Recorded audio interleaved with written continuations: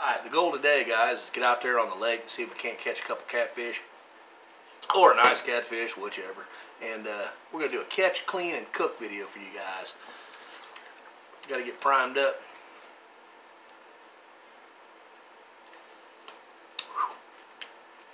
Alright, guys, so let's hit that water.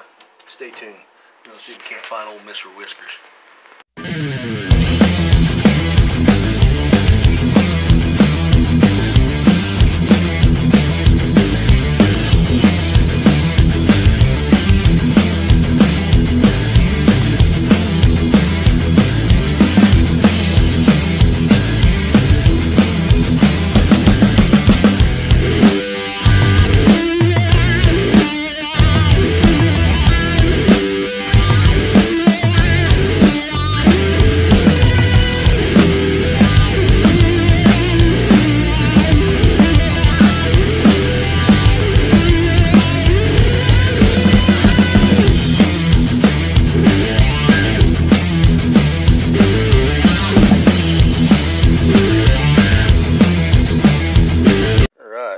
Sucker.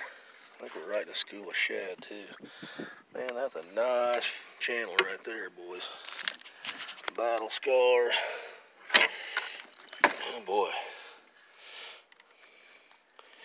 That's a big boy. Yeah, look at that. At least 4 pounds. 4 pounds, my ass. At least. That's 5.5 pounds. Alright, folks. We caught him. He got some sharp teeth. Oh, the Clinton Lake. This complainer's complaining. Yeah, he just bit the crap out of me. Alright. No, I want my fish grippers. Where are they? Tackle box. Using shad. I think he just crapped all over my seat too. Spawning male. Got a little blood action. Here you go. You ought to weigh it. Alright, let's get a Your scale's accurate. Get a gripper on him here. Spun right out of that one. Alright, we're gonna get a weight on this dude. Well, it's 5'11" with the gripper. That's probably a couple ounces at least. So he's a little over 5 pounds. Big old head on that dude. That's your spawning male. What are you doing? Turn him around so I can see his head. I can't see his head that way. All I see is his belly. Alright, well, I gotta back up. We're getting into the weeds here. Caught him right along the edge of the bank. This won't be the actual fish caught in the video. Upon further inspection, it had a lot of red dots on its side. Probably had parasites in the meat. If you've ever seen that when you've cleaned a fish, the little white worms that get in the meat itself. So we got released. This one is a female that Miss Complainer caught shortly after. So we're going to finish this video with that.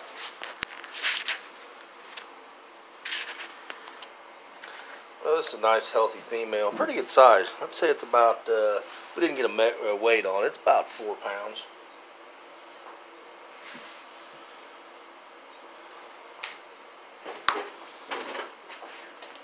Yeah, we've had a lot of flooding, so we only caught 2 fish tonight. No big deal. It was only out a few hours. Something to get the, just get some time. Be out relaxing. I'm just going to start right here on the top. I'm just going to use a standard fillet knife for this one. A friend of mine made that. Richard from UTE Creek Custom Knives. Had him make that for me. Been about 10 years ago probably. Haven't used it a lot. Trying to just keep it up in the cabinet as a nice old memento. Alright, I'm just going right along the ribs. You can feel the bone in there. Cut down right up to the back of the head.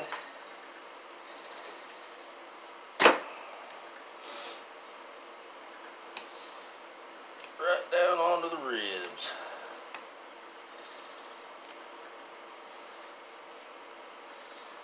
usually use an electric fillet knife for this. It's way quicker.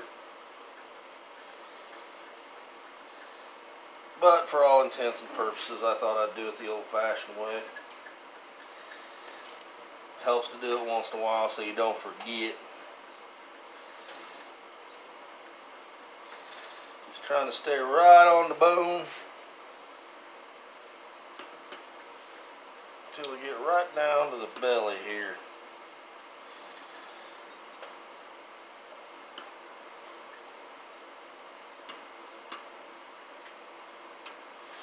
Now, I'm just going to lay that like that.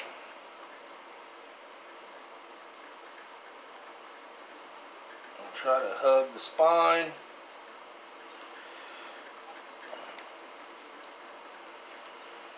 Go right down to the tail where you almost cut out of it, and then stop. Now, I did cut the gills on this fish earlier,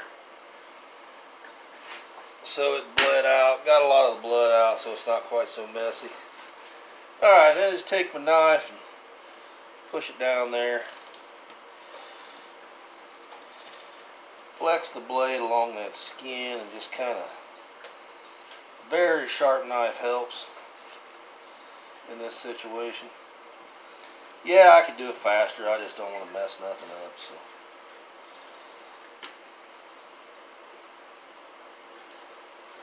Hold on to that skin.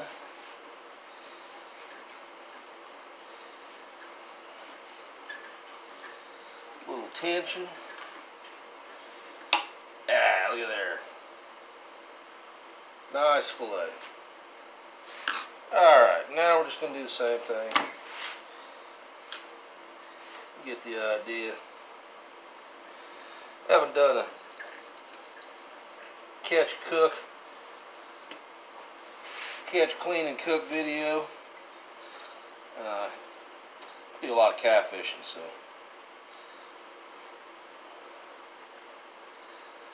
I thought I'd make one of these.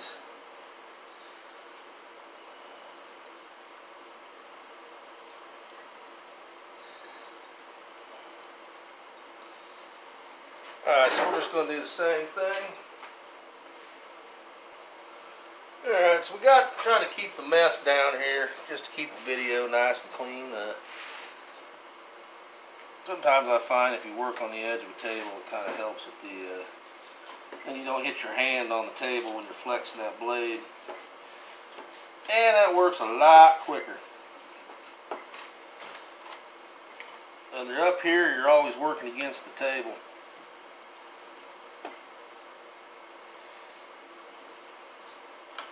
Alright, so there we go, another fillet.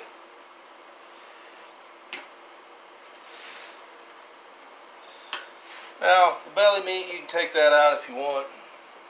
Sometimes I do, sometimes I don't. On these bigger ones, I sometimes do. Simple enough.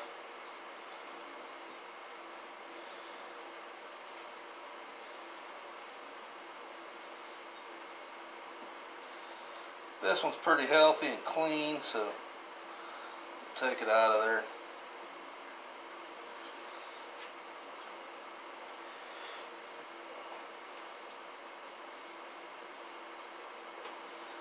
I just cut back along the edge of the ribs.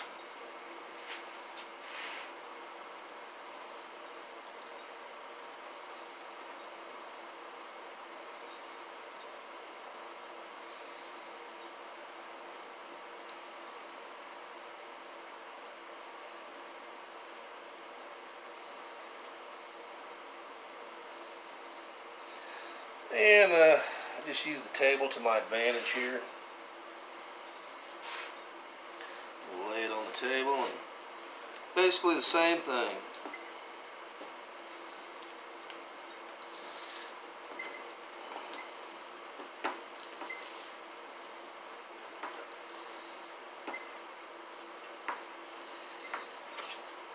There you go.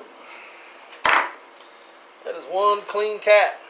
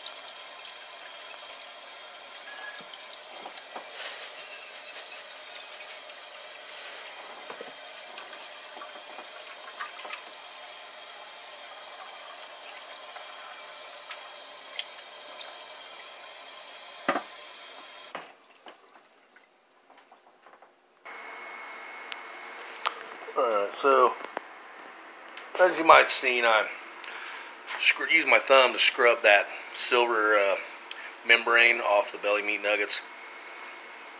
If you scrape that with a sharp edge of a knife blade, it looks like mud. Doesn't taste very good. So I always remove that. Gave them a good wash. Threw them in some salt water. We'll let them soak overnight. Trying to relax here.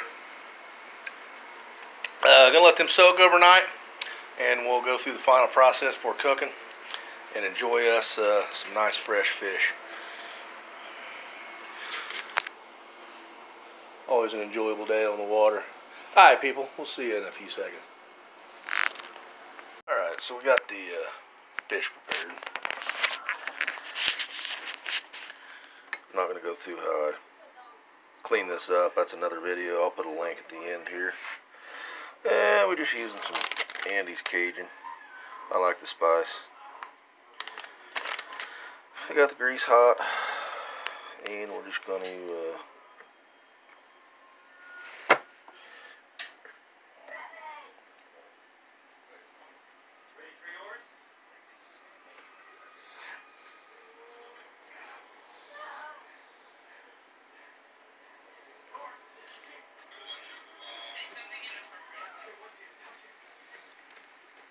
give them a little coating. I normally don't egg my fish. That's for the... I got some squash out of the garden here. Gonna have with it.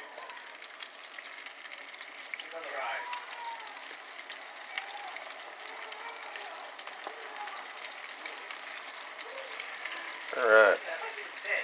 So now we're just gonna fry that up. Starts floating. It's done. Been a stormy day out there today. A little wet on the banana tree. Boys are doing a Netflix and chill.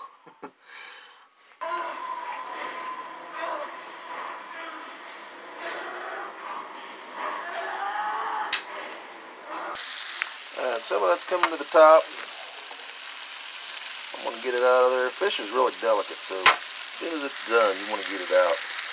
You don't want it dry.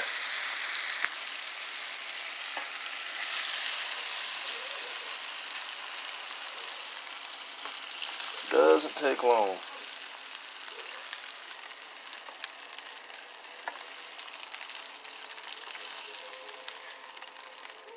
Alright, now I'm going to get my squash in there and then I'm going to show it to you.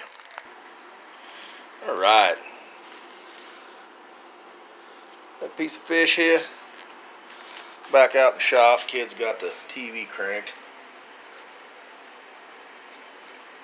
Ah, nice and white. That video I got up, if you clean your fillets like that, it gets rid of all that, the red meat on the lateral line. It turns kind of gray when you cook it. That's where you get your funky taste from catfish. So if you remove that, it gets rid of a lot of it. Leaves you with white meat. This is sometimes where just a nice vinegar-based sauce comes in handy.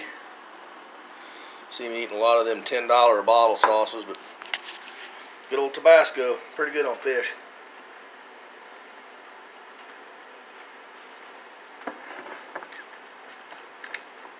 It's good, folks. Something else I like, a little malt vinegar. Like Long John Silver.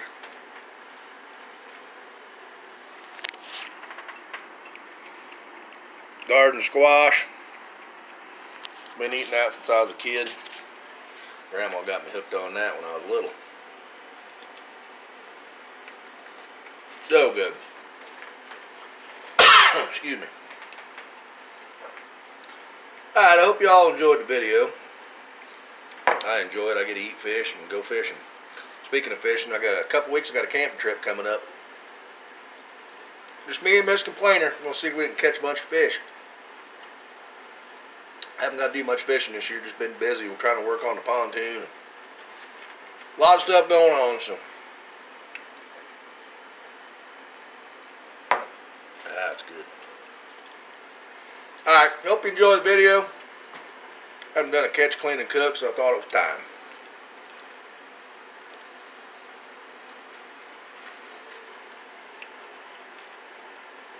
I shall return. In the meantime, keep it spicy. Get outside, enjoy this weather before winter comes back. Love the sunshine.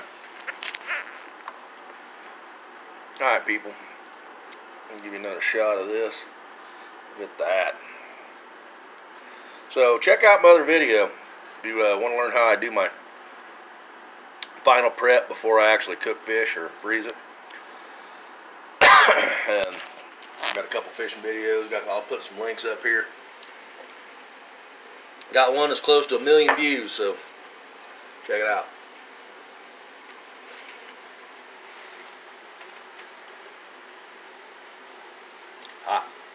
Alright, people.